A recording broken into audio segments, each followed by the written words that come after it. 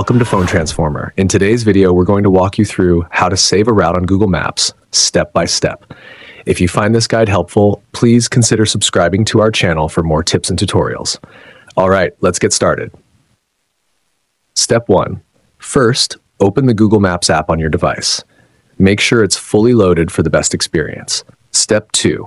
Now, search for the place or route that you want to save. You can type in the address or simply tap on the location on the map.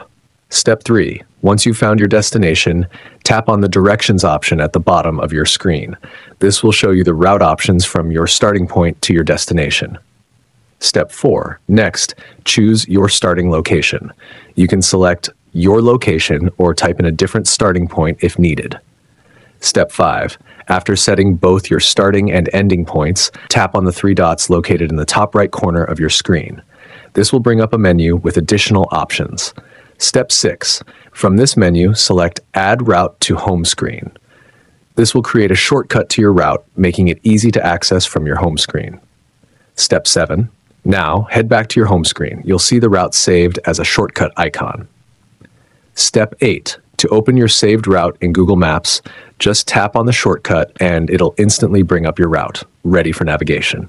And that's it. Now you know how to save a route on Google Maps. Thank you for watching and stay tuned.